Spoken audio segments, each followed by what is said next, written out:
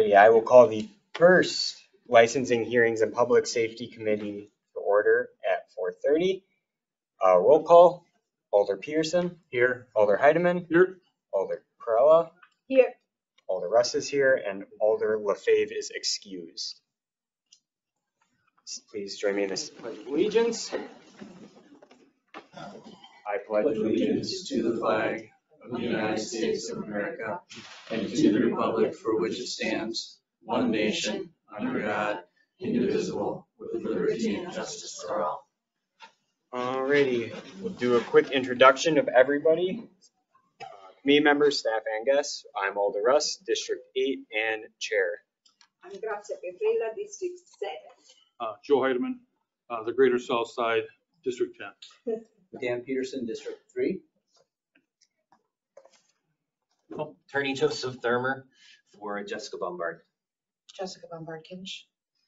Christina, licensed professional counselor, substance abuse counselor, here for Jessica. Jeremy Burgard. Grant Polly, Three Sheeps Brew. Kathy Hoffman from the Attorney's Office. Darcy Bierning with the City Clerk's Office. Meredith Bruin, City Clerk. Police Chief. Eric Mattiano, Fire Chief. Lieutenant Matthew Walsh, Sheboygan Police. Dave Netting, Harbor Lights, here for Terry Schulist. Terry Schulist, here to appeal my license decision. Chuck Adams, City Attorney. Alrighty, looking for approval of the minutes. Move to approve. Second. All those in favor? Aye. Aye. Minutes are approved. All right, item number 6, presentation to the committee by the City Attorney's Office, City Clerk's Office, and the Sheboygan Police Department. So I'll start, this being the first meeting of the new licensing year, and many, but not all of you, being new to this committee.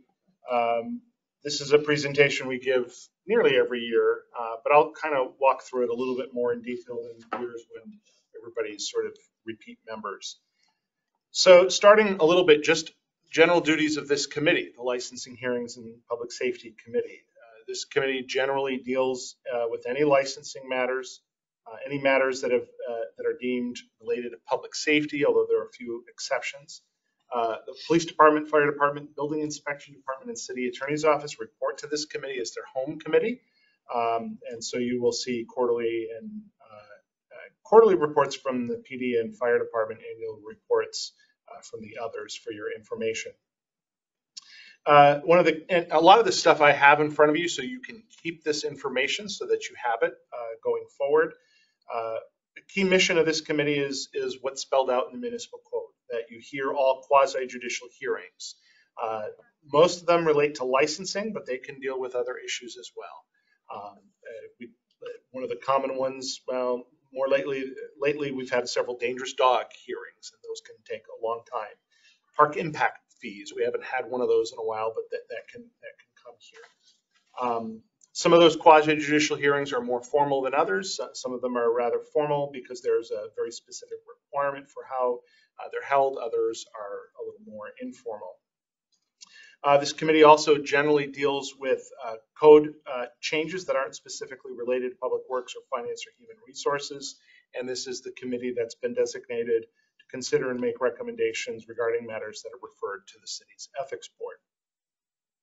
One of the big issues, and it's not as big anymore as it used to be, that this committee deals with is liquor licensing.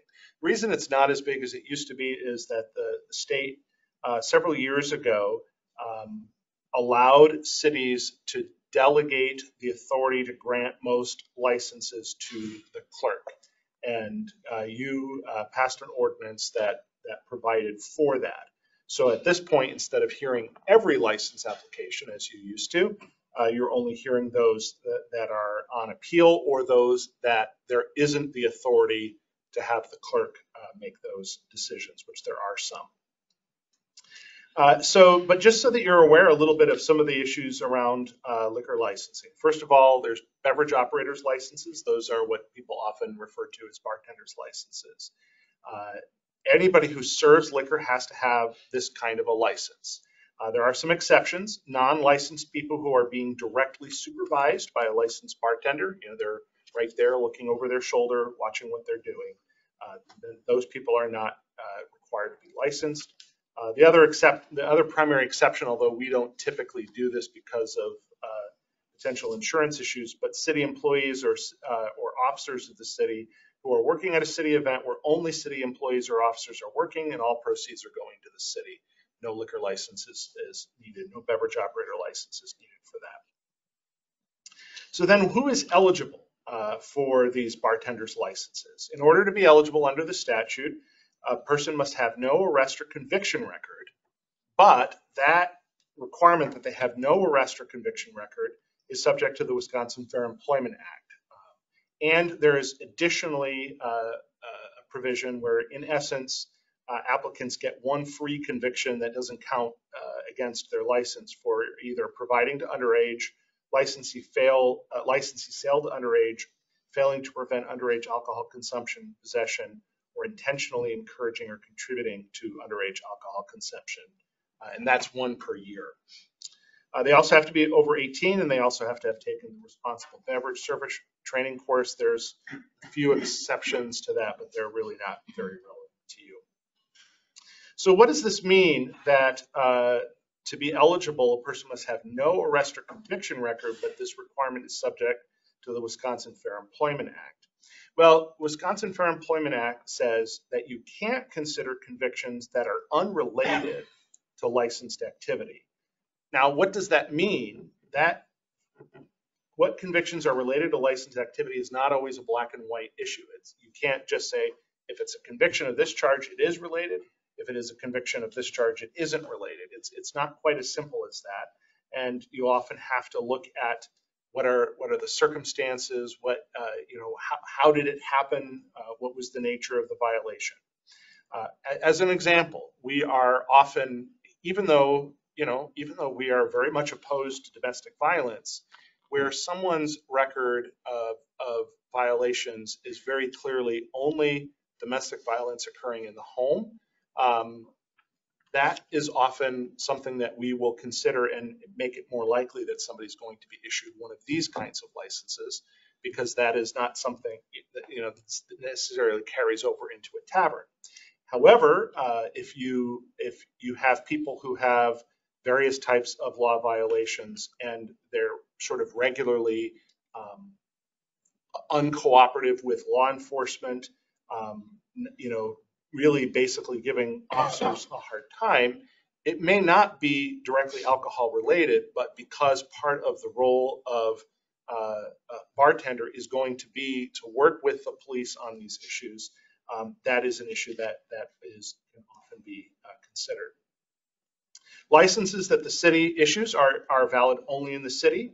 Licenses issued by other municipalities are not valid in the city of Sheboygan. There is now a new provision that hasn't been fully implemented where the state may also be issuing some licenses, but that was some recent legislation that is not fully implemented yet.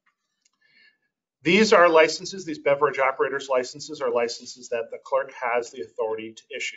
And the way that our process works here at the city is that 2 days before this meeting, there is a staff committee made up of representatives from the clerk's office, my office, and the police department who meet and talk about the various applications, review. We've reviewed background checks, we've reviewed police information. We've often, if there are records that are concerning, we're actually looking at police reports and things like that to try to help the clerk to make a decision. The clerk then makes that decision, and if someone doesn't like that decision, they have the ability to appeal that here. And so you would have to sit in judgment and make a decision. Alcohol beverage licenses. There's a number of different kinds of licenses. I've listed them there. It's one of these things. It's interesting. Even where the quotes are put makes a difference as to what kind of licenses there are. But typically, you've got Class A beer and liquor licenses, Class B beer and liquor licenses, and Class C wine licenses. There is also now a cider-only license as well that is typically given along with a beer. The Class A licenses, whether they're beer or liquor, are typically for generally selling alcoholic beverages in original containers for off-premise consumption. So we're talking about things like mini marts and things like that, or liquor stores where it's actually liquor. Class B licenses are sort of the more, this is sort of your bar, restaurant, tavern type of license.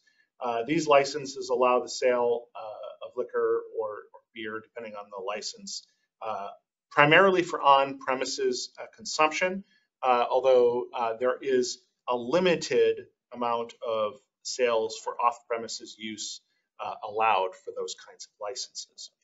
There is a quota that limits the number of some of these, Class C is just a wine license. It's primarily used at restaurants and typically is issued just like the cider license with beer licenses. The quota, there is a state quota that applies to the Class B liquor licenses. So there's a limited number of licenses. In fact, that quota is full. We don't have any available licenses, although we're currently in the main licensing period, and on July 1, typically on July 1 of each year, we find out maybe there is a licensee that has not renewed, and there might be one or two available. There are also reserve licenses. In many communities, reserve licenses are also filled up. In Sheboygan, for whatever reason, people don't tend to buy the reserve licenses. There's very few of them, and so we have plenty of them available. The main issue is that they're more expensive. They're $10,000. We used to have a program where, in essence, we provide a community development grant to people who obtain those reserve licenses that would basically cover the cost above and beyond a normal license, but that the legislature took the ability of us to do that away a number of years ago. So those licenses are a little bit more restricted in some other ways too. They're a little harder to transfer. One of the issues around the quota is that you will often, when there becomes a license available, you'll often have multiple applicants who are interested in that license. And so the policy of the city has been not to do things on a first come, first served basis, but rather to schedule at this hearing an opportunity for anyone who's interested in an available license to come make a presentation to you. And as part of that presentation, then you make a determination as to who you're going to allow to apply for that available license. They still have to go through the application process, but you're making a decision as to who's going to be able to do that. And there's, different things that you can consider in that. We'll get to some of the policies a little bit later on.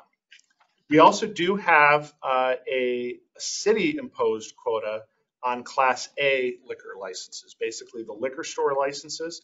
We did increase it a few years ago, but it is it's been self-imposed by the Common Council so that we don't have liquor stores on every corner, but you are able to change that if you feel the need to do so.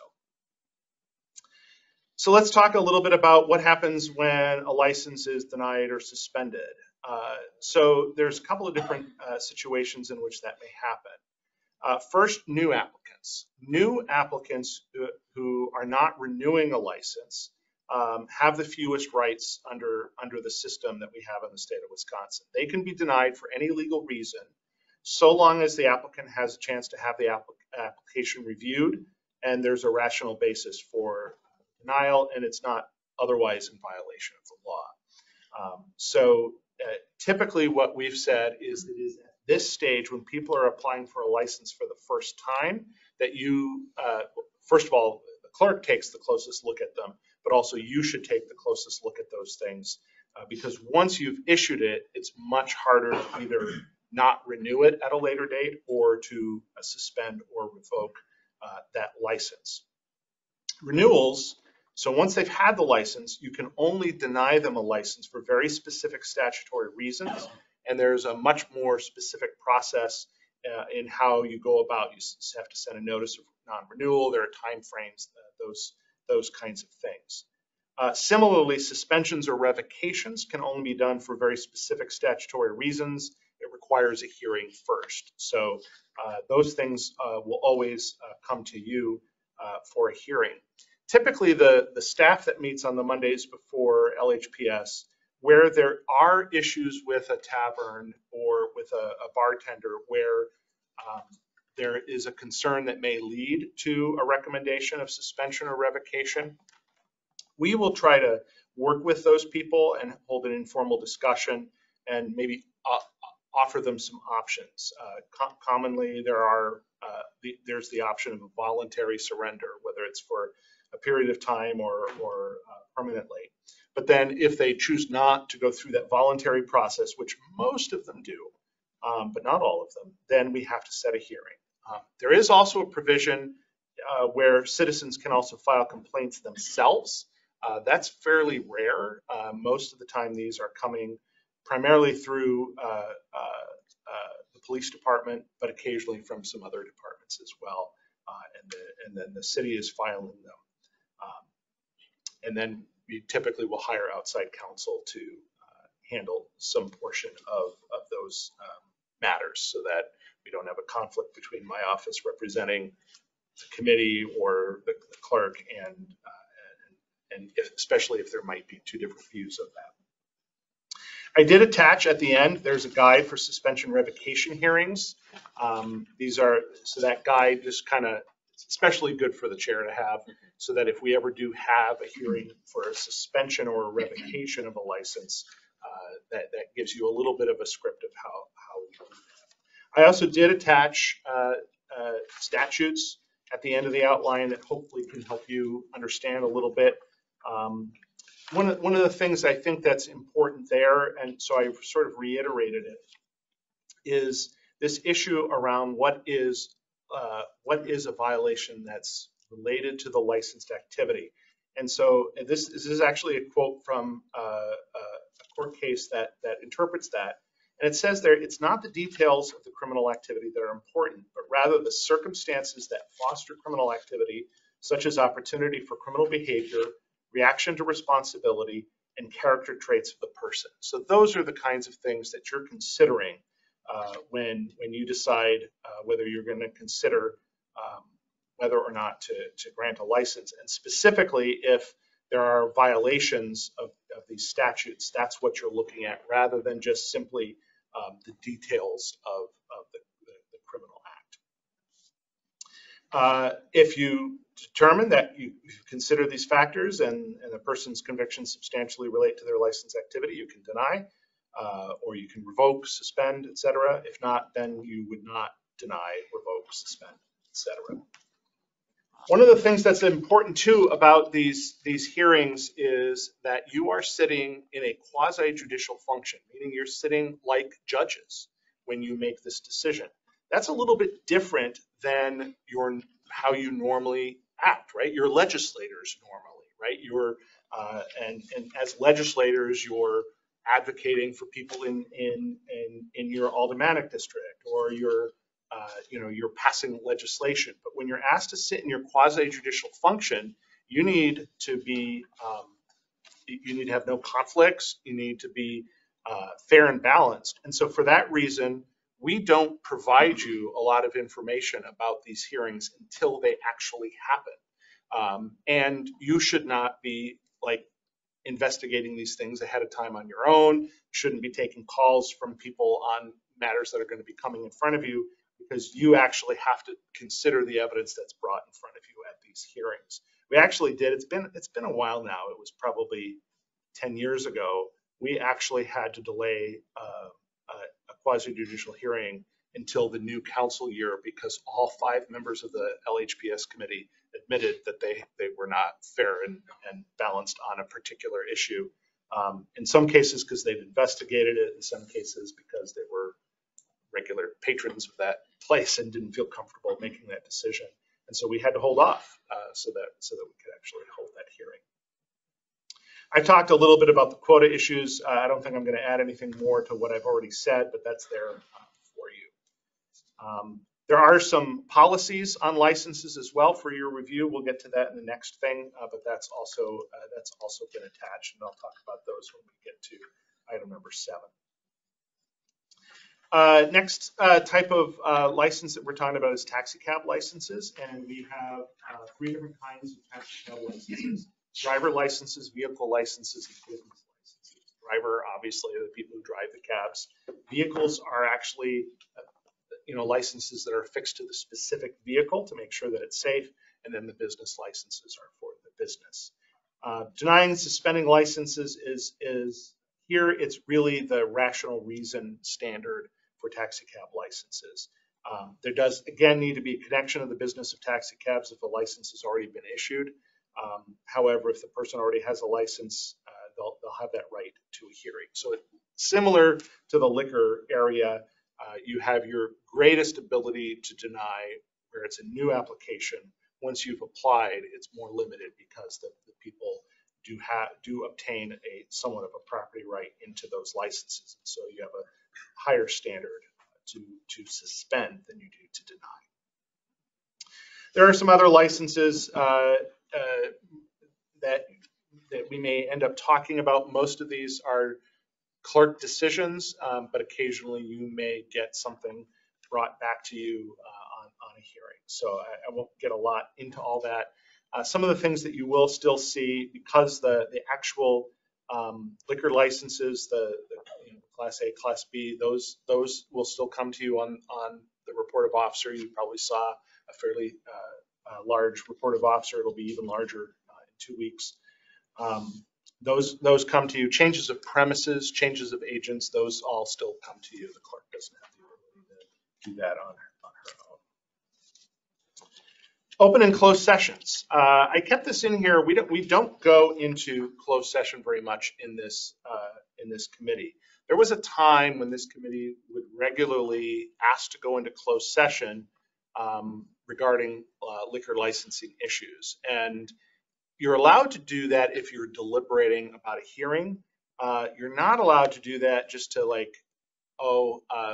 this person feels embarrassed and to talk about their thing in open session. Can we please go into closed session? That violates public meetings law. So that occasionally has been an issue, although I think more recently people understand that, and we haven't had too many issues with that in recent years.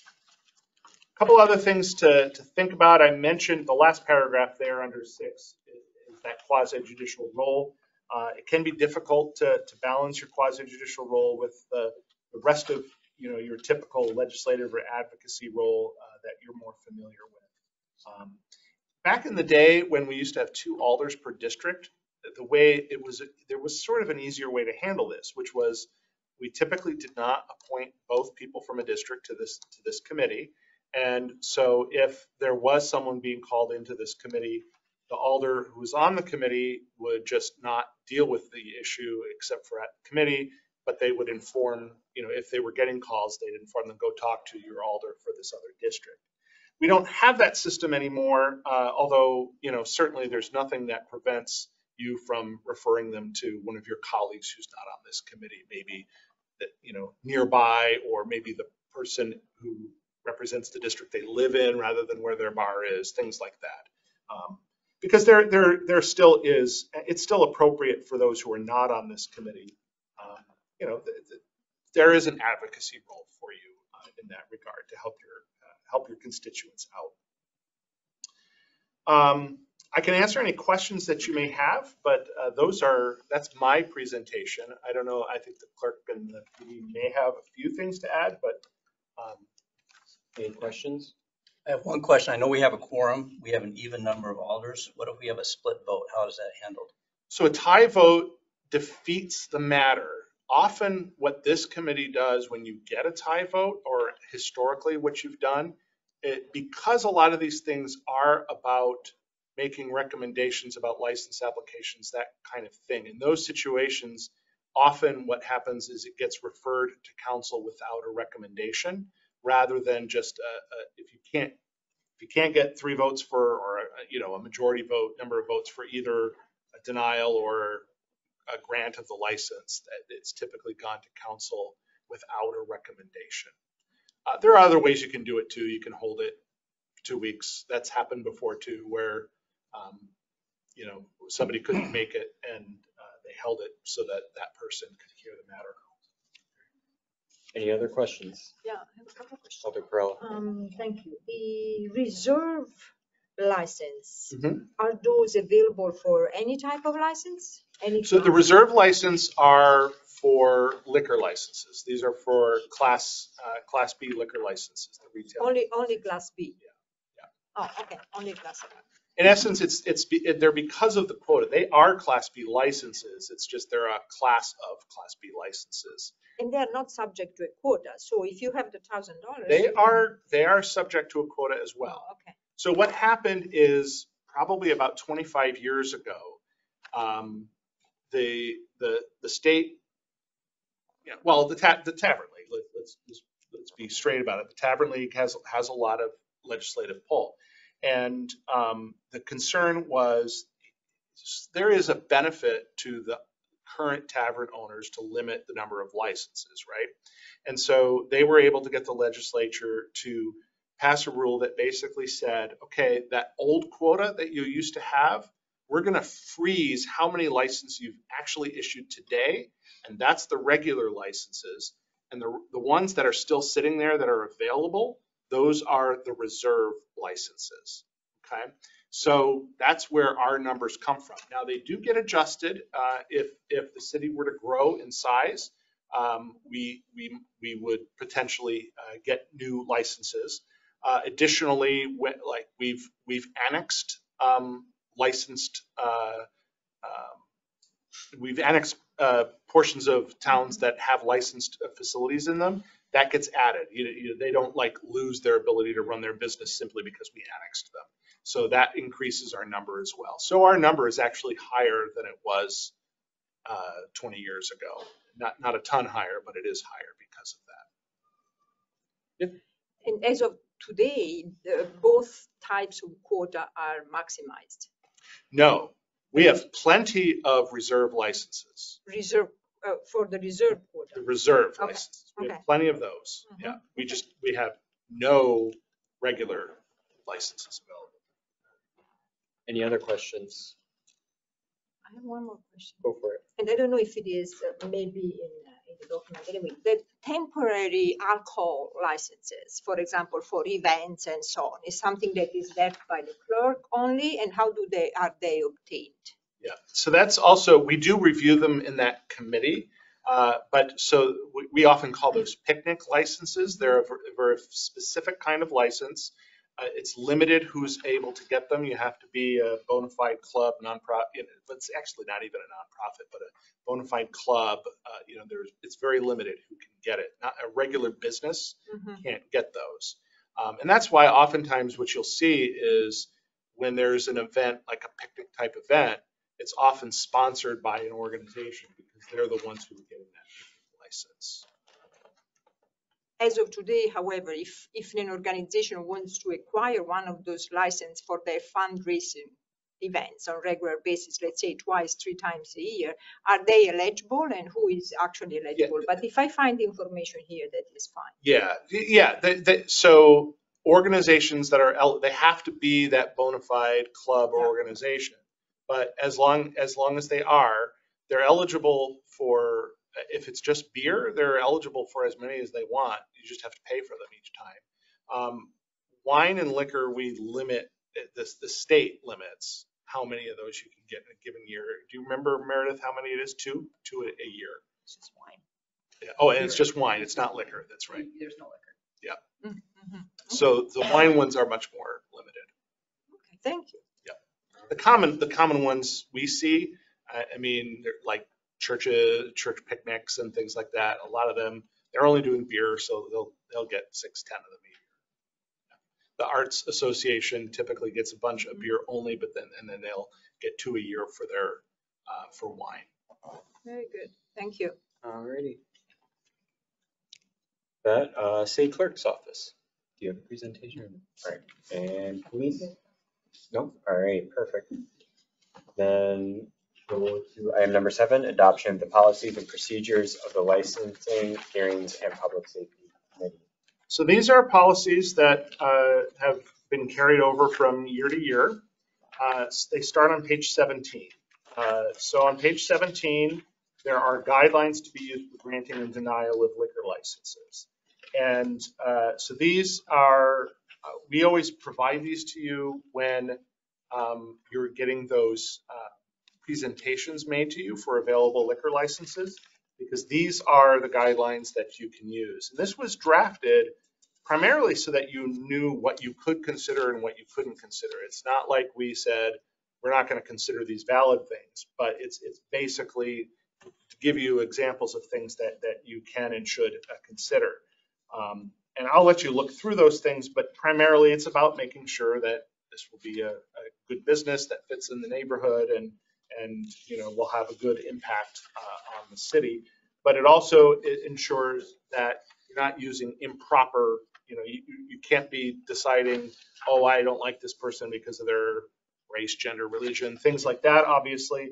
But even just like, oh, we have too many of this kind of bar in the town. No, that's really not the issue. The issue is, are they having a positive impact on the surrounding neighborhood? Are they having a positive impact on the economics of the city?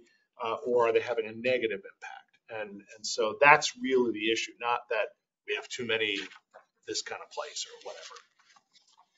The second one is the policy statement on issuance of original Class A liquor licenses. This is the retail liquor licenses.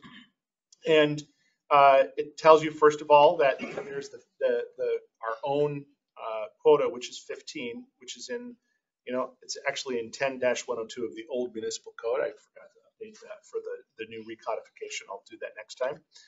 But it's the same. The ordinance is the same. It's just not 10-102. Then we have this policy. It does say that if you're issuing a Class A liquor license to businesses other than stores that exclusively sell liquor, so like to grocery stores or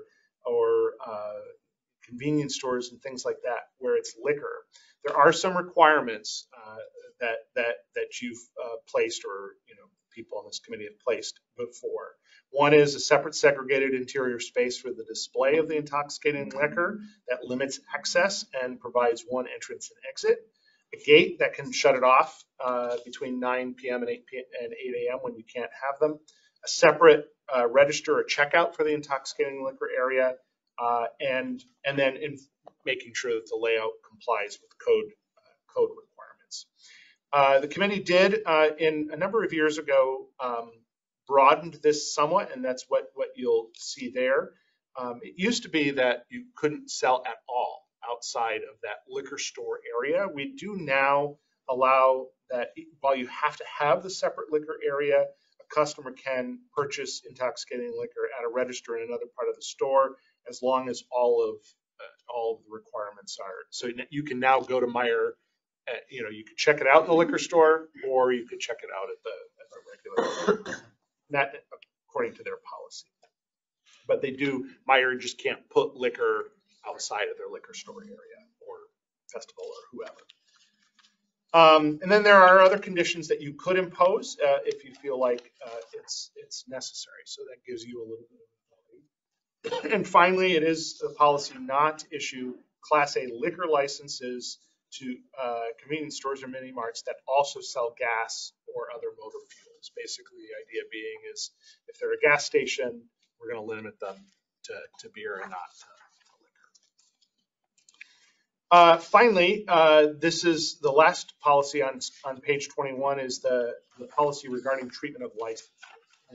This is a little more of a broad policy that basically gives some guidance to the committee that assists the clerk in deciding how to handle licenses.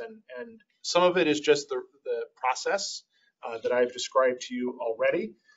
But in section 4, you have some guidelines. They're not absolutely firm guidelines. You've given the clerk and those advising the clerk some ability to go outside of those in special circumstances. But typically there's some guidelines as if there's violations, what will happen, how their license will be suspended and what will be requested of them. So that's, and we do look back during a 12-month period for that. So those are the policies. A motion would be, if you so desire, to adopt those policies and procedures. Any questions on those? All right. Seeing none, looking for a motion. I make a motion to approve I'll or second. recommend. Approve? Yeah, definitely. I'll second. All right, all those in favor? Aye. Aye. Aye. All those opposed? Ayes have it. As approved. Item number 8, RO number 135-23-24 by Fire Chief Eric Montellano. I can't say that right. You're on. Montellano, pursuant to section 24-459 of the Municipal Code, submitting the quarterly report showing the benchmark measurements for the fire department for the period commencing January 1st, 2024 and ending March 31st, 2024. Thank you, Chair. So you should have all the information. Just a few of the highlights. I'll make it quick since this is a long meeting. Our volume is about 157 calls higher than last year, which is obviously the trend. It ebbs and flows. One thing to note of all those calls, our overlapping incidents have increased tremendously. We're 57% higher. So what that means is anytime one call goes out, we're potentially getting another call at the same time, or 5 calls at the same time. It's just the city's getting busier and busier. It's just the way it is. Our fire inspections, I wanted to point something out.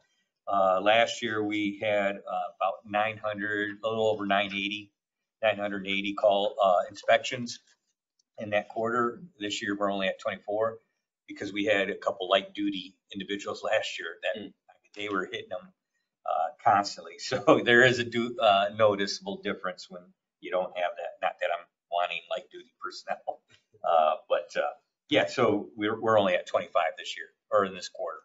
So big difference. But I'll be glad to answer any questions if you have any. Any questions?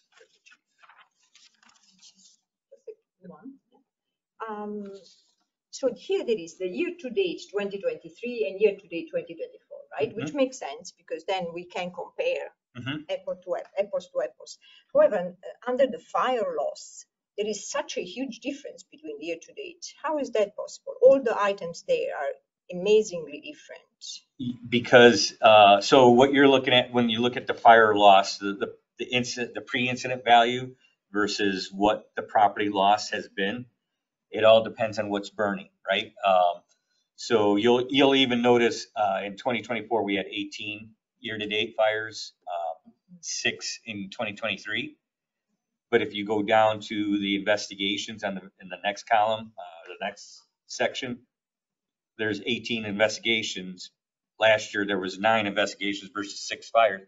So it's the category of how it, according to our state and federal guidelines, what we have to categorize things as. So the pre-incident value, that's why there's a huge difference. It just depends on what's on fire. We can't control that. So that's why the loss is. And they're estimates. It's our firefighters going to like estimating what this building would be worth. It's not an exact science. I get it. Thank you. But also I was wondering about the 57% overlapping that you mentioned, right? I mean, is there any other reason that you can think of as the population didn't change? No, so it's the age of the population, it's the number of businesses in the city. You know, again, as you grow, as there's more build, or on the opposite end, less build, more dilapidated structures, that kind of stuff, that causes some overlapping incident. But it's really our age of our population. You know, you're getting more ambulance calls. That's truly where our multiple calls come in, is by EMS.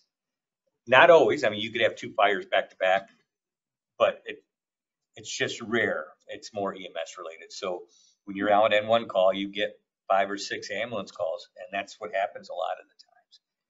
So It would be interesting to see, just one more comment on that, the trend line in the last few years, because it makes sense what you are saying. However, 57% increase from one year to the other, it doesn't make much sense. I mean, I understand the age population and everything, but the aging issue, but from one year to the other, it seems a little bit, it doesn't, just stats wise, doesn't make much sense to me. So it would be nice to see if there is a trend, just as a curiosity to see how we are doing on that. yeah, in our annual report, there's a graph that shows the last 5 years and increase. Yeah.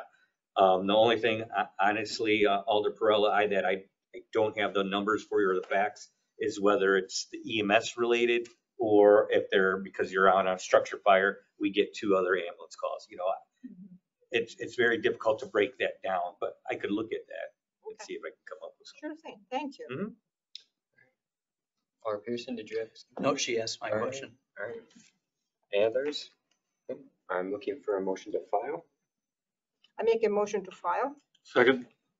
All right, all those in favor? Aye. That's filed. Item number 9, RO number 134-23-24 by Police Chief Christopher Domagowski pursuant to Section 30-50 of the Municipal Code, submitting the quarterly report for the Police Department for the period commencing January 1st, 2024 and ending March 31st, 2024. Chief? Good evening. So again, you have the report in front of you. The highlights that I would share with you for year to date, Part 1 crime, there's a decrease, very slight decrease in comparison to the same period last year. 166 total Part 1 crimes versus 175 last year. If you break it down via crimes against persons, it's 47 this year and 50 last year. Crimes against property, 119 this year versus 125 last year. Traffic accidents, again, were down in comparison to last year, just slightly, 371 versus 375. And then there is also a decrease in involuntary commitments year to date in comparison to the same period last year, 18 versus 37. And I would point out that we do have a co-responder program that's ongoing, and I think a lot of that has to do with the work that's being done there. So any questions you have? Any questions? Yes. Alder Perella? So I'm pleased to see that there is nothing sticking out in particular. So that is good news, right? I'm a little bit, I was just wondering, there are 2,000 more parking tickets issued this year? Yep.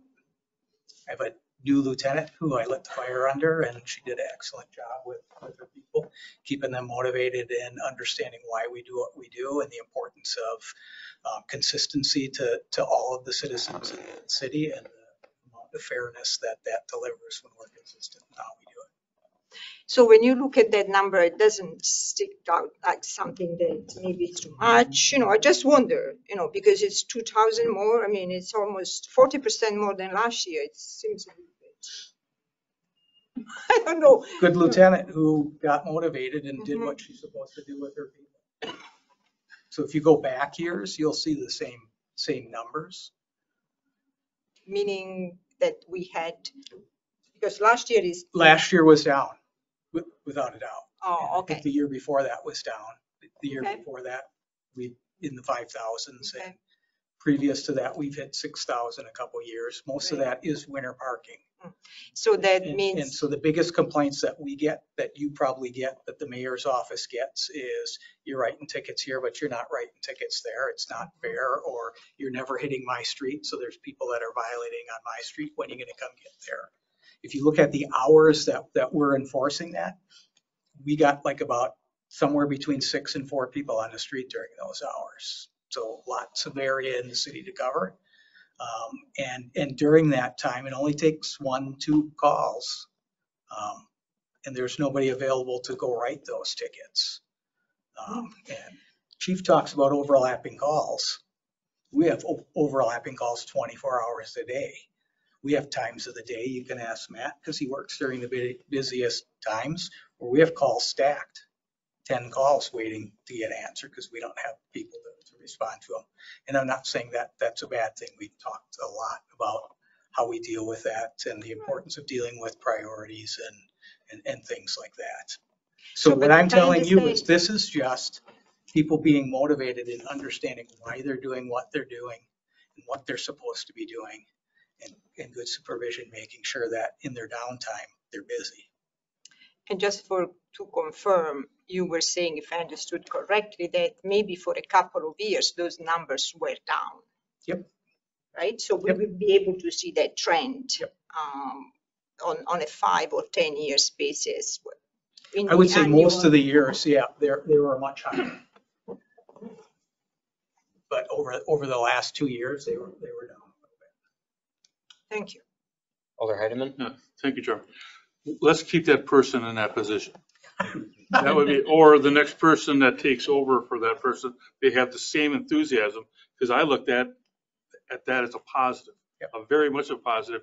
Not that you're spending your time writing tickets, but that's one of the jobs that they have, and now they're doing it, which is fantastic. Right, and we would prefer to write no tickets. We don't want to write anybody a ticket. Those cops hate writing people's tickets. But if we're not, again, it's not fair to everybody. And then when it does snow, those blocks don't get cleaned up because there's cars parked there, stopping that and preventing that from getting cleaned up. Is there a certain section of the city of Sheboygan that gets more tickets written than, I mean, does the north side get more than the south side? What I'm telling you is that one of the things that we stressed is to be fair. And so one of the things that we've done the last, I don't know, maybe 3 years, I want to say, is so, we plot all kinds of data to look at it, where accidents are happening, where crime is happening, where we're writing tickets, all of this. So our analyst has been plotting every winter parking ticket that we do too, so that the lieutenant has that tool so she can see, okay, are they going everywhere? If they're missing a neighborhood, you need to go over there tonight and do that. So. Thank you. Any other questions, comments? All right, looking for a motion to file. I make a motion to file. Second. All right, all those in favor? Aye. Aye. As filed. All right. Item number 10, resolution number 7-24-25, a resolution authorizing the appropriate city officials to execute the intergovernmental agreement for law enforcement services for the 2024 Republican National Convention in Milwaukee, Wisconsin, between the city of Milwaukee and the city of Sheboygan. Chief? So as you're aware, the city of Milwaukee is hosting the Republican National Convention this year, the week of July 15th. As part of that, the city was declared a national security special event. And as part of that, they've requested mutual aid from law enforcement agencies essentially across the country. They're looking for between 4,000 and 6,000 extra bodies to help them provide the security services they need. So we finally got an intergovernmental agreement that spells out essentially how we get reimbursed for the resources that we provide. We've given that to Chuck's office. Chuck has reviewed it and approved it, and so it's before you for your approval. It's fairly similar. You approved one for the 2020 Democratic National Convention as well in Milwaukee, and I'm not going to say it's the same, but it's similar. Okay. Any questions? Alder Heidemann? Thank you. So we have this agreement so then the city of Milwaukee can call on the city of Sheboygan for any mutual help, or is it posted within the department that these officers can say, okay, I got an off day, now I can go down there and work? Right now, we're making arrangements to determine how many people we're going to send down there. We're going to send approximately 10 on our regular scheduled officer for 5 days. No, well, most of them will be on overtime on their off days. Okay. There's some officers that are on the countywide set team, which handles large crowd events. Essentially, they have special training for that. So all 3 of them will go whether they're working or they're off. That's what we train them for. And by sending them here, they're going to get the best training that they're going to get anywhere. So real life experience. So we want them to go. When I looked through the document, I didn't see any dollar figures as to what we're charging Is there a set amount that every, so if I'm coming from another community, if I'm coming from Fond du Lac, does the Fond du Lac Police Department get paid the same as the Sheboygan Police Department? No, there's attachments in there. Whatever, attachment A and B or whatever, which are forms that we fill out. Essentially, we're filling out their hourly costs, their health insurance, everything in there. Okay, So we're getting reimbursed what it's costing the city. Okay, thank you. I was hoping we'd kind of make more on it, but it's. Yeah, it would be nice, but the federal government won't allow it. That's how fire. State government doesn't allow it either. Cities aren't allowed to make money. All righty. Any other questions, comments? I'm just curious, so is the Milwaukee Police Department that reaches out to the different cities? It makes only sense intergovernmental collaboration, but how does that work? Do they ask for two different cities? In this case, it's the City of Milwaukee Police Department that is doing this, but they're working with the Secret Service is the lead agency, obviously, because it's a national security event, but everybody's there. The FBI, the marshals, there's like about 30 different committees that all are planning out all kinds of different things. I'm sorry, I wasn't clear in my question. I meant the MPD reached out to us, to our Sheboygan Police Department, but they assume they reached out to other cities as well, right? They reached out to probably close to every police department in the United States. Okay. Thank you. Any other questions? Alrighty. Looking for a motion. I'd move approval. Second. All right, all those in favor? Aye. Aye. Alrighty, that is approved. Item number 11, beverage operator license application number 4586. Terry Schultz. Schultz. Yes. Sorry. That's okay. Hearing regarding denial of license. So this is one of those denial hearings that you mentioned. This is a denial of a new license, so it's the lowest standard. And Lieutenant Walsh is going to give you a little bit of information here about why it was. So Mr. Schulis was convicted in 1994 of delivering marijuana in Waukesha. And because of that conviction by state law, it makes him ineligible to have a license. He can apply for a pardon, but that is not something that he does at the local level.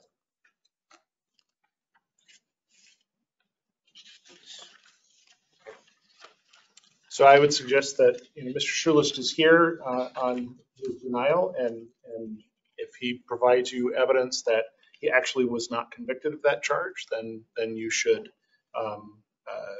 overturn the decision of the clerk. If he doesn't, then your only option is to uphold the decision of the clerk. So he's here to speak to you to that. I'm not denying I was convicted in 1994 for delivery of 2 ounces THC. It was 30 years ago.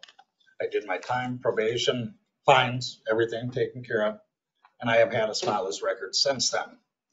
I also have 3 different municipalities, state of Wisconsin, where I recent bartender's license in. I've worked for 30 years in this industry since this happened, and I'm just wondering why it's so different in Sheboygan than it is everywhere else. I just moved here 4 months ago. I have an opportunity to work for Harbor Lights on 4th and Pennsylvania, and I was denied. And I guess if all these other municipalities gave me that chance to work and prove myself, why won't Sheboygan? I can pass these around if people want to see. These are the 3 most recent: Town of Mukwonago, Village of Mukwonago, and the Town of Vernon. And like I said, There's just 2 copies, right?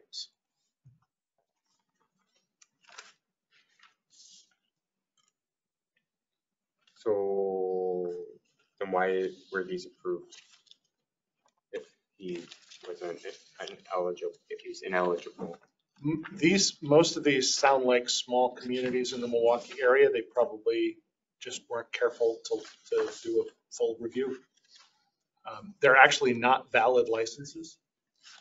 because the state law says that even if a license is issued, if they're not eligible for the license, and unfortunately for him, his conviction is specifically listed in the statute as one that makes you ineligible for a license, we can't issue it. And so yeah, it's even those licenses are not valid in those communities. They made a mistake. What he needs to do, I mean, frankly, I think the committee would like to issue this license. He's the type of person that should get a license. We're just prevented to by the state statute. He should go get that pardon and do it now while we have a governor that issues pardons. I understand these are smaller communities, but I went in front of their common council and had to prove myself to them as well. I'm sure they know the state law, state statute. Otherwise, they wouldn't have a committee to review those types of licenses or requests. In 30 years of bartending, I've never had a violation on my bartending record, ever. I've never served a minor, never been ticketed, cited for anything. I've always maintained a very well-run shift. I don't have fights during my shifts. I don't overserve people. I've been doing this a long time. This is my livelihood. And I'm asking for you guys to let me continue to do my livelihood. This is the way I make my money. So I understand that statute also does say for repeat offenders. I'm not a repeat offender. Only it doesn't say that specific to this violation. I actually provided them a copy of the statute. Is the statute in the documentation? Yeah, in the documentation, it's 111-335. It also says in there about alcohol-related offenses. This is not an alcohol-related offense. This did not take place at a bar. It has nothing to do with my job. The relevant statute is sub CS. So sub CS is notwithstanding 111-322, which is the one that says it has to be related to the licensed activity. It is not employment discrimination because of conviction record to revoke, suspend, refuse to renew a license or a permit under Chapter 125 if the person holding or applying the license or permit has been convicted of one or more of the following. And those are the 5 convictions. Because of that, anyone with a conviction for those 5 licenses becomes ineligible under 125.04 5B, which says you can't be convicted if you have a criminal record. So those 2 statutes working together, he's going to have to get pardoned, unfortunately. But this is only the city of Sheboygan that's denying me. I have had a license for 30 years in the state of Wisconsin, the same state that we're all living in right now. How can Sheboygan be different from every other? It's the same law throughout the state. It's a state law. I understand it, but how have I been able to bartend? So then these other communities that have issued me a license, they technically broke the law. Right. Are you going to go after them? Because I got charged for breaking the law and I had to do my time.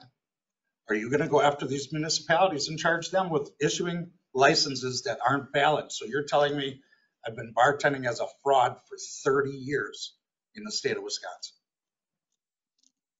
And I just don't see how that's happening. Just have a question. It has the state stamp on my license. So the definition of controlled substance, I assume obviously that the marijuana is under it, but the amount. 2 ounces. The amount does not make any difference in this case. Right. The issue is not the amount. The issue is that rather than possession, it's possession with intent to distribute, deliver, manufacture, etc. That's the issue. So the amount does matter. The amount is what it gets. Any other questions, comments? Mr. Schulitz, Yes. I think that our hands are tied here. I guess I don't understand how, when I've already proved that I worked in the state of Wisconsin. It's not a matter of proving that you've worked here. It's more, we're a bigger community than all those places, and we're under more of a microscope than, say, McWanago is. I guess the other, yeah, thank you. I guess I'd love to see you have a license. I have no problem. I think 30 years of being free or free from doing that and everything, that's a positive. And I think you'd be somebody that we want to have in our community. The problem I have is if we do this for you, who's the next person that comes up that says, well, you gave him the license. I've been working for 5 years, but they didn't have a license, but they were basically being in a tavern where somebody was watching over them. You know, that's the problem you have with going against what we're required to do, is we open that door up for other people that, quite honestly, aren't as good as you. Okay, so basically I'm gonna pay the rest of my life and never be able to better myself and work because of this felony. It doesn't make sense. People deserve another chance. I've proven that I haven't done anything in 30 years. Nobody's disagreeing with you. And we've reiterated we would love to have you here. But the problem is not, it's the statute. Yeah, I would recommend, as crappy as this sounds, excuse my language, you have to talk to a legislator or you have to talk to, contact the governor's office. Yeah, contact the governor's office. We've had other people in your circumstance. I understand that, I but guess it's not immediate. It takes a little bit of time. But I think you're the poster boy for the person who should get a pardon. And since we currently have a governor that's issuing pardons, I would get on there.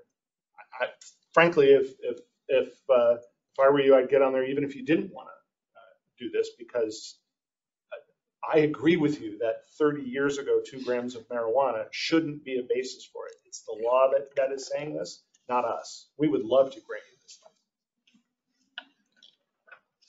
Okay, then my next question would be, I paid $57 to pay for a bartender's license.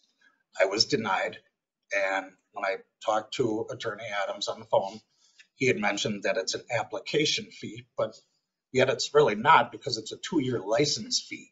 So me being denied that, I should be refunded my money. It's an issue for the clerk, not for the committee, just so you know. Well, but if it's a policy, that's why I brought it up. Well, I would reach out to the clerk's office. Okay. Could I please get that paperwork back? Yes. You got all of it? Oh, yeah. Oh, okay. I got it. So, All right. So we still stand denied? yes, You should make a motion to uphold the decision. looking for a motion. I make a motion to uphold the decision of the clerk. I'll second that. All in favor? Aye. Sorry, Mr. Schultz. Me too. Please do get that, work on getting that pardon. So once he gets that, do we have to come back through this, or can we just go straight to this? So that's one of the things I talked to Mr. Schulist about. It's not going to happen real quickly. I get it. But you can hold, he could have held the application open, but instead of doing that, he chose to appeal, and so it's been denied. So it'll be a new application. But as soon as he gets pardoned, make that application and. But do we, so once You won't come in front of this committee You again. won't even have to come in front of Right, this that's committee. what I'm asking. Yeah, Okay. because the staff committee has already recommended to the clerk that if there's a pardon, that the license be issued. There's really no, the only reason is the statute. It's not. Okay. Thank you for your time. Thank you. All right, item number 12, the beverage operator's license application number 4320. Jessica Bummer-Kinch, hearing regarding denial. This is also a hearing regarding denial of a new application for a license after staff recommended denial because of her record of violations related to the license activity, history of non-cooperation with the police, and a pending charge related to the license activity. And I'll turn it over to Lieutenant Walsh to present the reasons why the denial was recommended. This is not, unlike Mr. Schulist's case, this isn't one where it's just a statute says. Yeah. So what I'll do is I'm going to work in chronological order, going from the most recent incident that we considered to the most furthest away in time. And we're talking about this year back to 2017. The first one was March 25th of this year. Jessica was at the hospital here in Sheboygan, Aurora, and was told that she was going to be arrested. A police officer from Sheboygan Falls instructed her to turn around and put her hands behind her back. She said no. The officer told Jessica that he was going to put her in handcuffs, and she said no. The officer then said, "You are not being cooperative, turn around." He approached Jessica and she told him to tase her. He told her he was not going to do that. There was a little bit of a physical confrontation, and the situation was stabilized and she was arrested. She was arrested for resisting arrest. That charge is pending. Jessica may speak about this. Her attorney will probably advise her that she should be careful about that because of her Fifth Amendment rights. And you, by the way, when you consider that, you should consider that she does have the right not to incriminate herself. The next incident is January 9th of this year. It occurred in the city of Plymouth. Plymouth Police Department received a report of a male and a female fighting in the street in front of 120 Caroline Street. Not exactly sure where that is, but I think it's near the Cozy Bar because an officer found two men and a woman, one of which was Jessica, that had been in the area. There had been an altercation. Jeremy, who I believe is here, had some blood on his cheek and a scratch. Jessica was present. Looks like they had also been at the Brown Bottle and at the Plymouth Tap. They told the officers that they were racing on foot home towards Elizabeth Street and that Jeremy was winning the race, so Jessica took him down and they wrestled for fun. Jeremy denied being in a physical fight with Jessica. The fight, or whatever it was, split up before law enforcement got there. There were no arrests made. The next incident occurred in the city of Sheboygan on January 14th of 2023. Officer George Rassavong responded to the Quick Trip at North Avenue and Calumet for a female that was passed out in her vehicle. The vehicle wasn't running, the keys were not in it. Jessica was the driver. She stated she'd left a friend's house from a few blocks away and realized she shouldn't be driving, so she stopped.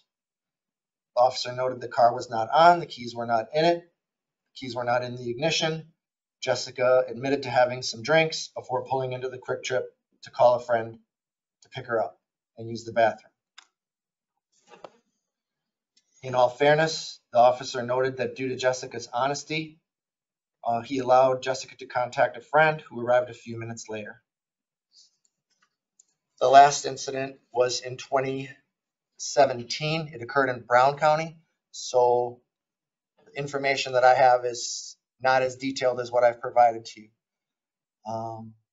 Jessica was arrested in Brown County in 2017. And there was a finding in court of guilty but not guilty due to mental disease defect for 2 counts, 2 felony counts of throw/discharge bodily fluid at a public safety worker or prosecutor. This was read in to a felony count of battery or threat to judge, prosecutor, or law enforcement officer, and a misdemeanor resisting.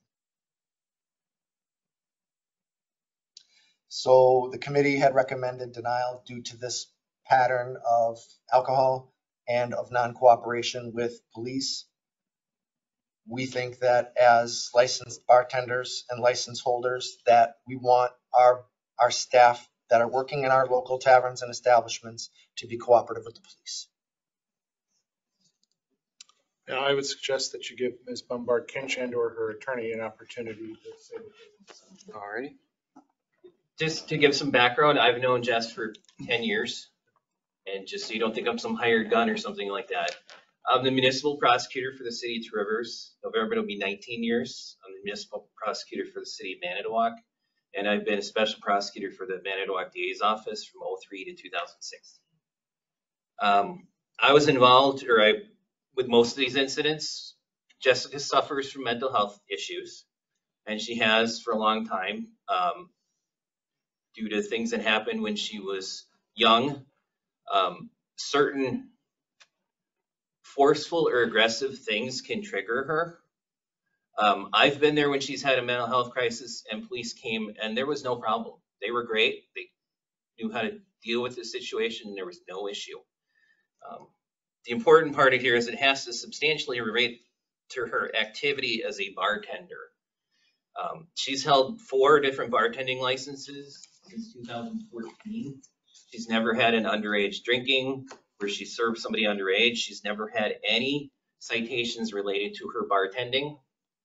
And obviously, being a bartender, there has been police involvement with patrons getting into things. She's been cooperative. She's filled out statements. She's done everything she's supposed to with her bartending license. And she's also been a manager. And I know she's kept her employees in line and made sure they did not violate any of the laws either.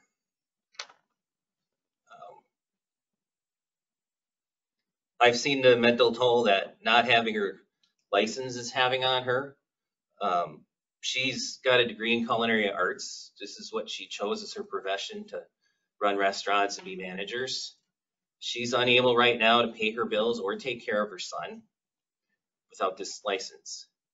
As far as, like I said, I've seen her in the restaurants and in the bars. Everybody loves her. She does her job. The employees are kept in line. She does what she's supposed to as a bartender. To punish her for her mental health issues when she's seeking out help, I think would be a disservice and not something Sheboygan want to be known for, to discourage people from getting mental health. And part of mental health crises is they're not in control at that moment. That's why the Brown County case was not guilty by reason of mental defect. She does not have a felony conviction because of his mental defect, okay? But as far as it has to substantially relate to her bartending license, and none of the things she's ever done do that. And I didn't lose my licensing with that same place. That's true. And the Brown County thing did not cause her to lose her bartending license in De Pere. It did not affect it at all. They were aware of it. I do have 2 letters, one from Jess's ex-wife as a character statement. We only have 1 copy, unfortunately.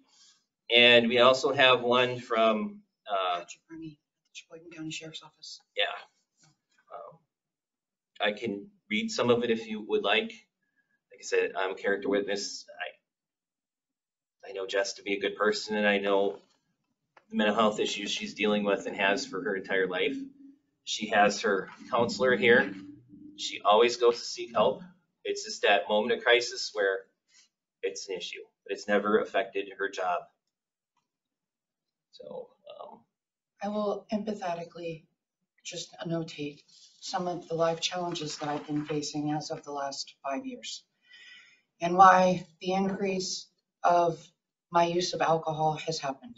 I seek therapy for that, and I'm honest and accountable for it too. And I try to be as safe as possible. Both of my parents were meth addicts. The fact that I'm here and not homeless and on the streets is a miracle and an inspiration. I work very hard at my mental health, and I'm an empathetic person. I care for my community, and I make a positive impact no matter where I work, for sure. When people walk through the door, I say, "Hey, how are you?" And I hug them. I know their names. I know what they like to drink, and I know what they like to eat, and I try to make a positive impact in everything that I do. I am imperfect, and I am human. I've been going through divorce. I had to fight an unprecedented adoption case for my son that I had with my wife before we could get a divorce so that her parental rights were secured. I have 2 older children who face severe mental health issues that I've had to get wraparound services for. And for sure, I felt hopeless in my life, for sure. But feelings are fleeting, for sure. And I've learned how to manage them My friend Chris Unick has been working with me for 15 years. I've had 2 courses of dialectical behavior therapy. I sat on the board for a nonprofit called The Gathering Place in Green Bay for mental health. I have taken the training for certified peer specialists. I've called Uplift Wisconsin in times of need so I don't trouble the police. I don't place blame on the police officers that were not properly trained to handle a mental health crisis and was unaware of my PTSD. I took accountability for that. I always do. And I've never, ever had a crisis situation while I was working, not ever, because I make sure that the first thing that I care about is the people that are around me. I am passionate about what I do, and I understand that my license was called into question, including because I applied at Sly's Midtown Saloon, and I understand the reputation there. But I promise you, I don't do drugs. I don't allow it around me, and I don't want it in my place of business either. And I can help turn that place around and make it more money and decrease costs and positively impact the community and the economy in Sheboygan for sure. I'm smart and I work hard. I show up. I'm caring, I'm kind, and I'm good for the job that I do. And there are numerous other counts, sir, of me positively cooperating with the police in Plymouth. I was going to stop down there and talk to Officer Matthew Starkey because I've worked with him. I've written statements. I was just a victim witness for a case with a man that has a lot of mental health issues, and I didn't want to press charges on that man, but I had to protect the property for which I was managing. And I told the district attorney, the assistant district attorney, the victim witness office, and his people that were protecting him, his lawyers. That man didn't need to be punitized. He needed support. And all of us just need a little support. I'm accountable, and I change my behavior, and I work hard. And I promise you, I will do a much better job at Sly's Midtown Saloon than David Sly or Janet Sly. I promise you that. And I can turn it around for sure. And the goal is to purchase that place. And if I can't purchase that place, I really would like to purchase 902 on the Avenue or Brennan's. And I have investors. And I promise you, you won't ever get a trouble out of me. I promise you that. Sheboygan police officers were some of the best in mental health crisis. I've called you for help before, a long time ago when I used to cut myself. I don't do that no more because of her. And you guys showed up. And you kept me calm, and you didn't escalate the situation, and you made sure I was safe. I know I've had interaction with you. I know I've had interaction with that fellow too, because I hit my head at Brennan's and busted it open on a radiator and needed 11 staples in my head, because I'm a little klutzy too. None of us are perfect. We're all just human. And I for sure have been facing a lot of challenges, but I don't give up. And for sure, it's my inalienable right to the pursuit of prosperity, and I'm fighting for that today. And I appreciate all of you listening. Thank you very much. I understand that you have a decision to make and that it necessarily isn't emotional. And I understand. I got a lot of passion in it. And I'm welcome any questions you got about any of the things that this officer had to say about my reputation. And if you have mental health questions, I'm here to answer that. I have a specialty in trauma, so I'm certified trauma.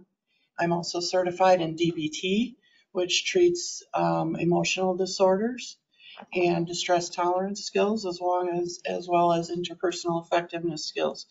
I led the DBT group, the first one in Sheboygan County, when I worked at Sheboygan County Health and Human Services.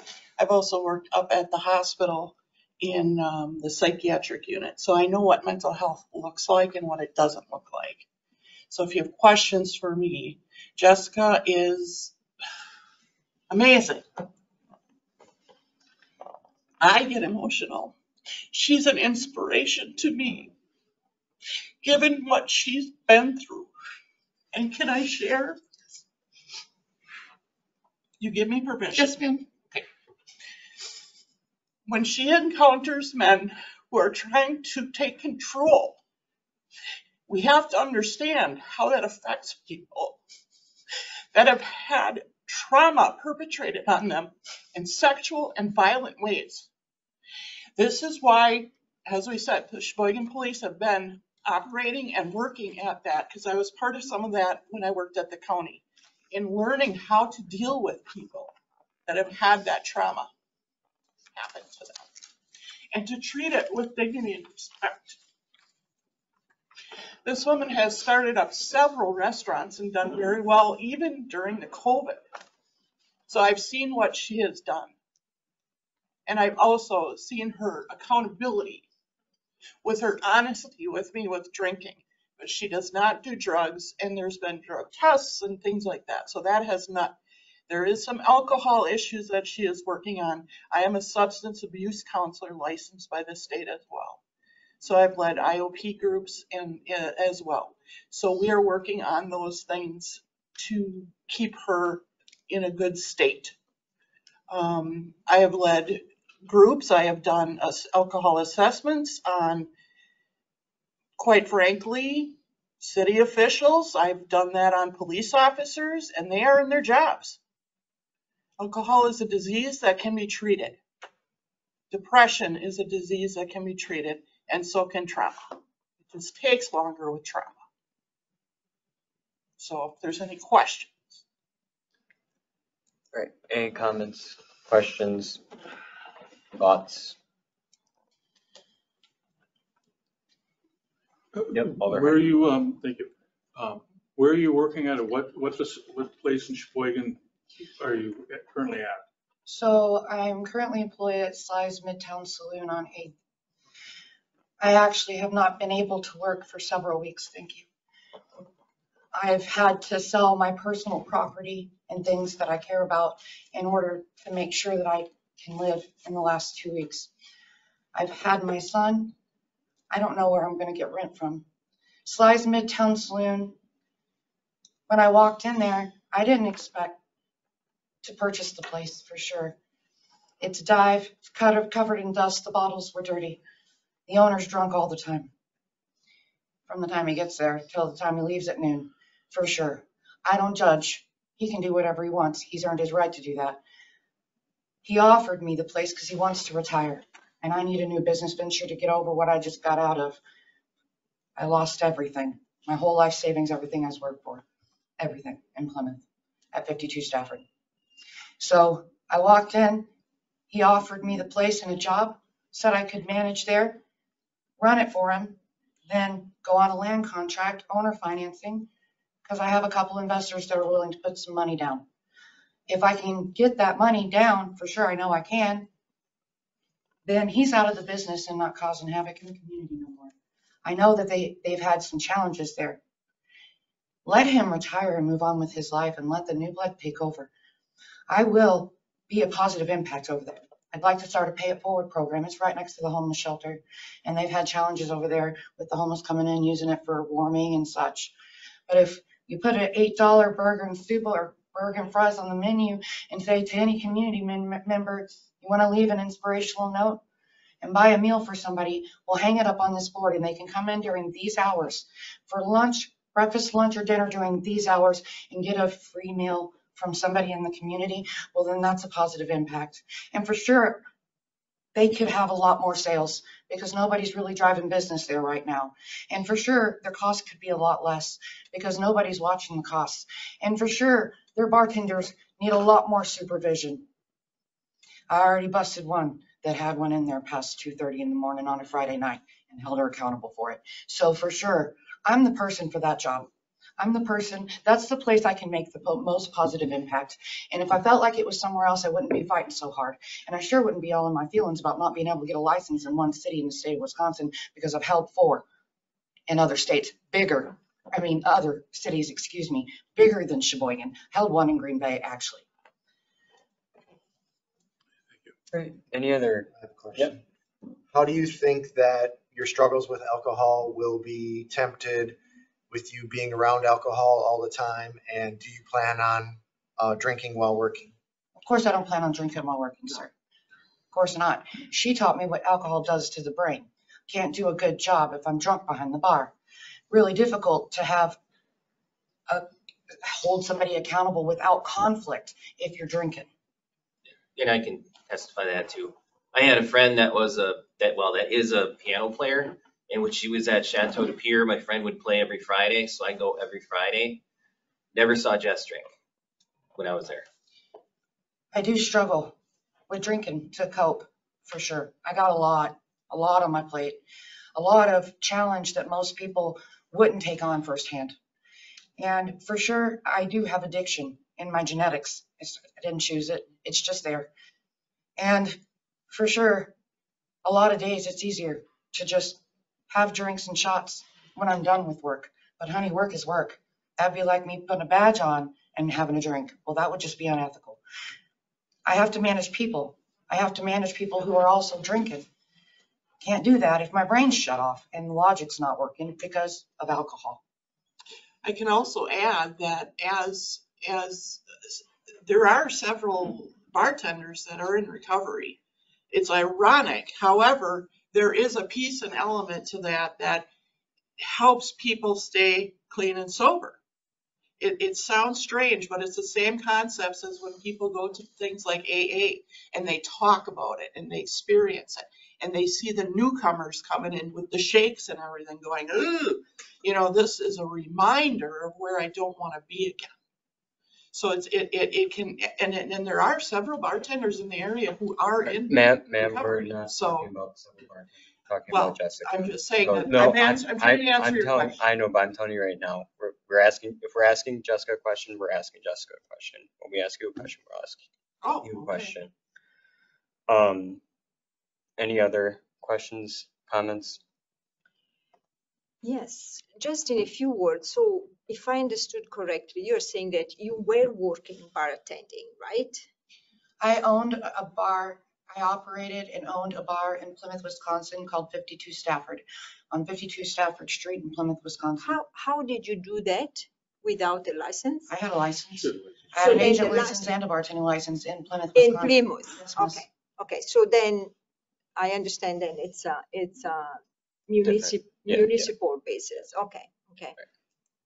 For how long did you hold the license in Plymouth again? 14. Well, I currently hold a license in Plymouth, a bartending license. I no longer operate a business in Plymouth, but I bartended in Plymouth. At that time, how long have you? So I was an agent over a bar until it actually expires this coming summer, June 30th. How long did you work at Stafford 52? Well, I opened business October 4th, 2022, and we closed the doors December 20th, 2023 due to lack of funding. Sorry, so then again, you said that you worked for 14. So before Stafford 52, what did you do? I was the leadership manager for Harp and Eagle for 10 years. So I operated a bar and restaurant called the Chateau de Pierre in De Pere, Wisconsin. Okay. Did that for 4 years. I also helped him with leadership transitions as he was moving through different managers. So you were sorry to interrupt, Jessica. I just want to follow my line of thoughts before I forget. So you had in the Pierre, you had a license, right? Operator license. An agent's license over an establishment. Then you moved to Plymouth, Stafford 52, you had a license. Yes, I had a license there. And your license, operator or agent license, was never denied. No. I also held removed, interrupted. No.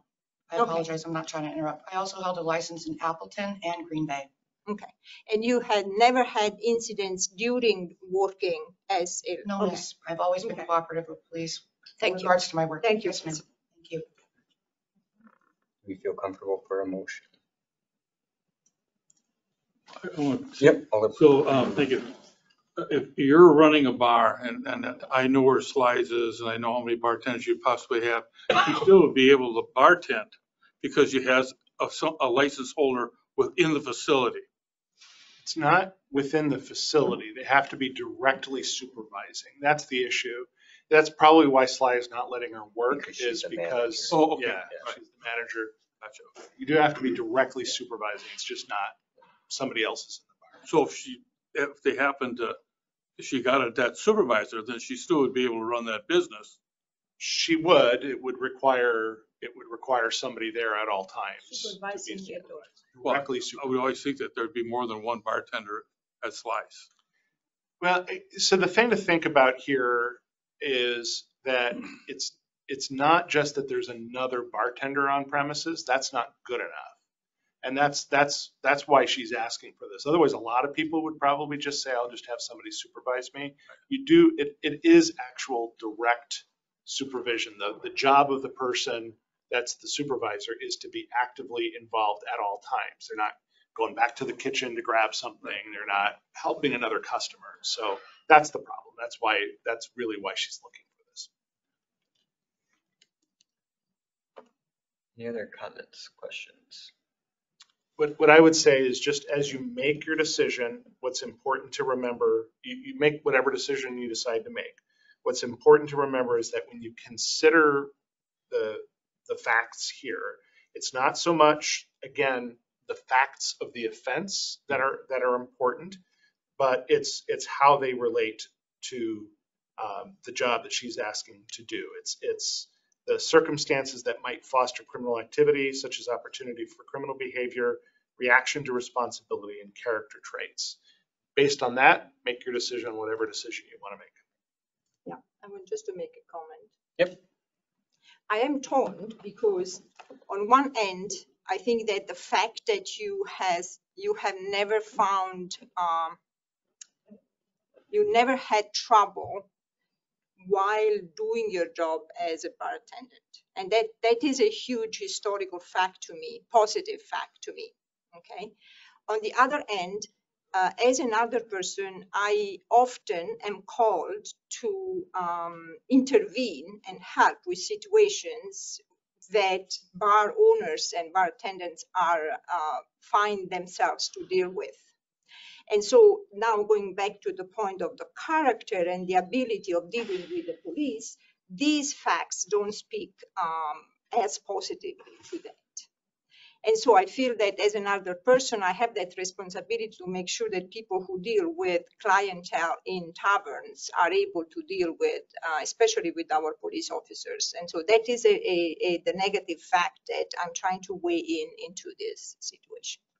If I may, I believe that Jessica has shown with her past 15 plus years of bartending experience, managerial experience, she has shown that while she is working, she is on it, you know, she can separate work from, you know, personal time. And I think that's a very important aspect too to take into account. And she has not had, as I'm sure you guys have looked, while she's worked, she's never had a call, you know, dealing with whatever while at work. So I do feel like that is also another character testament to her as well. Yeah, I agree with that the history of work in that industry speaks volumes to her capability of doing so. Even with recent issues. I have a question, technical question. I think that as you consider this, if what I read you or told you about the hospital had occurred in a bar, that'd be totally different. Right. Like, keep that in your mind. Right. Just to be fair. Right. And the only thing I would say to that is, if it happened in a bar, was she working or was she? Right. That's my point. Yeah. 100%. Any other? Yes.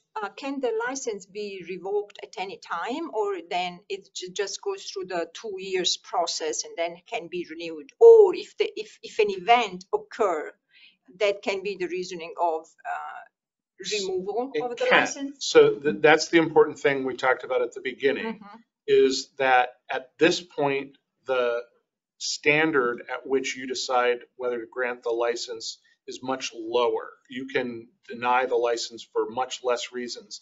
Once you've issued it, she gains a property right, and the standard is higher. The fact that the standard is higher, though, doesn't mean that you can't.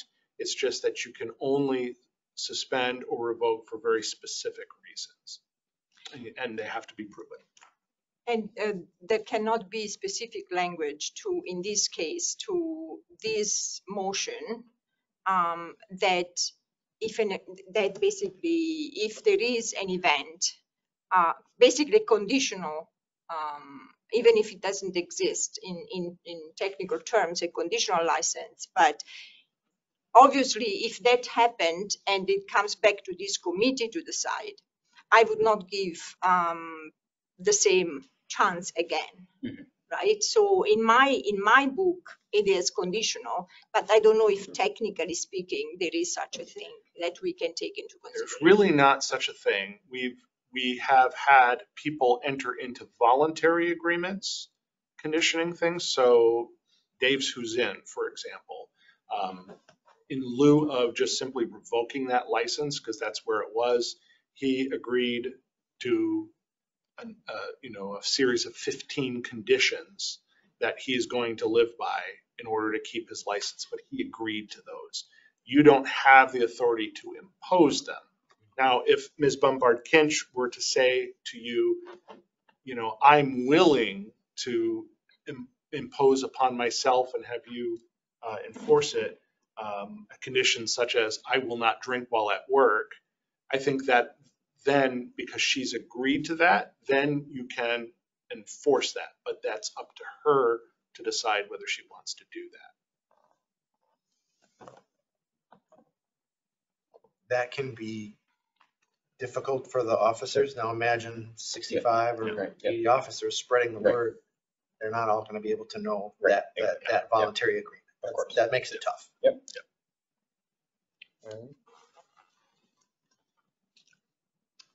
So we are called upon deciding if denying or recommending or not recommending. What is the? It's either upholding the decision not to grant or overturning the decision not to grant the license. That's your choice. I make a motion to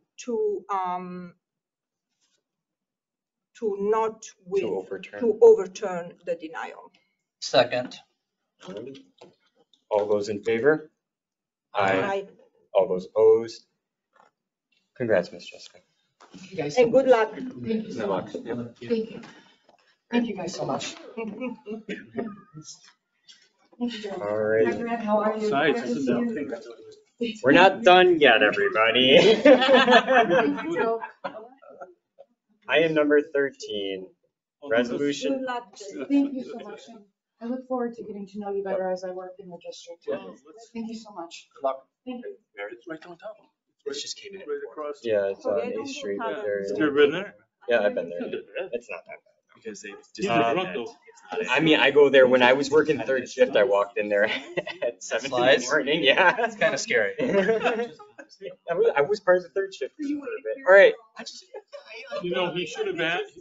All right. All right. He should have asked. All right. I want to go home and eat. Resolution number 12-24-25, a resolution authorizing the appropriate city official to complete and sign Part G of Wisconsin Department of Revenue Form AB-105 submitted by Three Sheeps Brewing. We're recommending that the clerk be authorized to sign it. There's been some back and forth about whether they actually want it or not, but if you authorize it, then if they want it, it can be signed. All right. And Do we you see want no it? issue. I would love it. All right. I'll make a motion to approve that. Does this mean you don't need it? Correct. Oh, yes. So, yeah, Let's give it. we need to, yeah.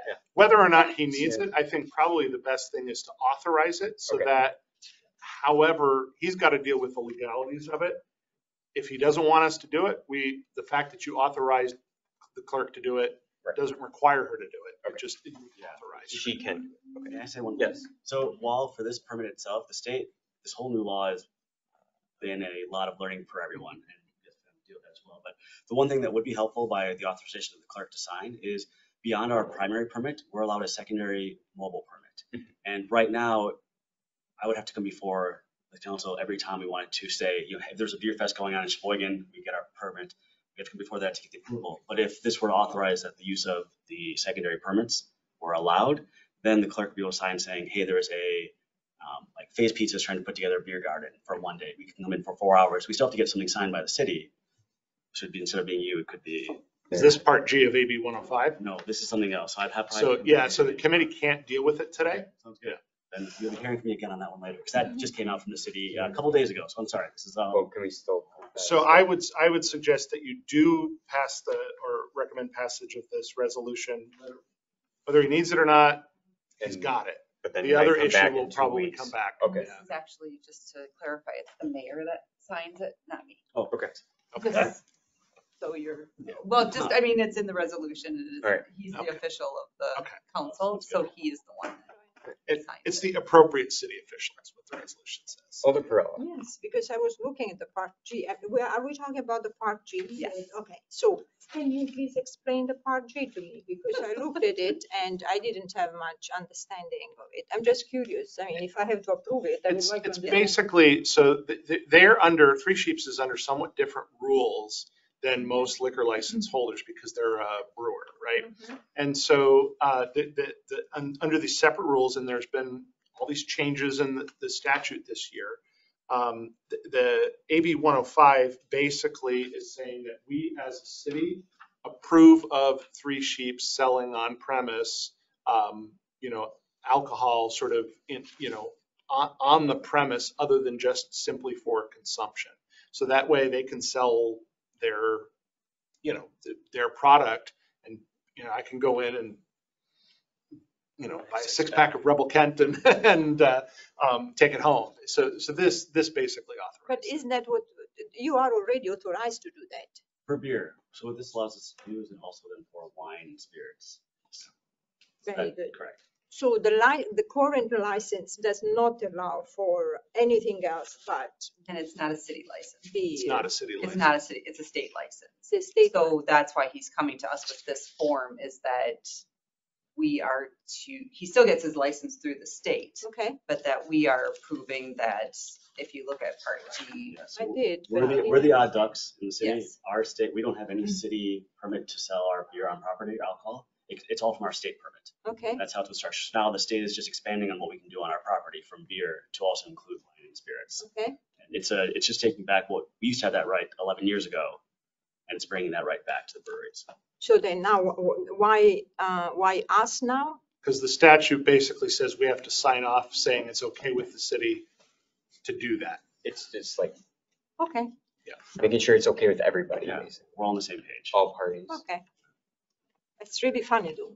Can I say that? Because, so if we deny the state approved and we deny, then what happens there? If we didn't sign this, he would still have his license. It's just that particular activity of selling liquor on the premises he wouldn't be able to do that. Oh. It's basically like an extension to his state permit that requires us to say, yeah, we're good with it. Well, and this form allows you to have remote places as well. Correct. That's just a Correct. different section. There's 3 different sections that he could have filled out that would ask for that permission as well. That's So what this form encompasses all of that when you're going to sign Part G. Somebody could have filled out just on his premise, somebody could have filled out this remote location. And so the I city see. might say, you can only go to this one location as well and not 5 different ones, right? I mean, the city could limit if he would have filled out a different section, Mm-hmm. is my understanding. of Correct. this. The bigger one is if us having beer, Sheboygan allowed, but for whatever reason, us having spirits, let's say, wasn't allowed within 100 yards of any railroad tracks. Right. Well, then Sheboygan can say, well, you meet this definition of beer, but not spirits, so we are going to deny it. So it's almost like if there's something already written in the code that says, for some reason, where you're located or what you're doing does not meet the needs or meet the requirements to have wine and spirits, that's our reason to say, well, we're not going to let you do that as a city or as a brewery. Otherwise, it's more of, yes, you're meeting all the standards required by the city. So it's just the state wanting to check off, making sure that we're not doing anything untoward in Sheboygan. Your policy that you approved earlier in the meeting that talks about the sale of liquor would apply. It's just that none of the conditions in that policy that restrict it actually exist at Three Sheeps. So you can approve it. So within his facility, though, he still has to do the guidelines where he has to have a separate area if he's selling it. Is he still? No, because he's not. He's primarily selling alcohol. So that section does not apply to him. Okay. So because his whole building is Right. that separate area. Yeah, but then if he's bringing in wine, he's bringing in liquor, that wouldn't have to be stored in a different spot, and that wouldn't have. I'm not trying to make it harder. No, please. This is confusing enough. That's why I'm glad to come forward so we can understand it. We've had plenty of officers come in asking for my permits and say we don't have one. And what do you mean? So we kind of go through the whole process. And it is. We're the odd ducks. It is confusing. Any other questions, comments? Well, I'm very glad that you're going to sell wine as well. Alrighty, looking for a motion. I make a motion to approve or to recommend. So that I do. I'll second. Alrighty, all those in favor? Aye. That's approved. Item number 14, RO number 140-. Thank you for your patience. Thank you for your time. Yeah. By the city clerk submitting various license applications.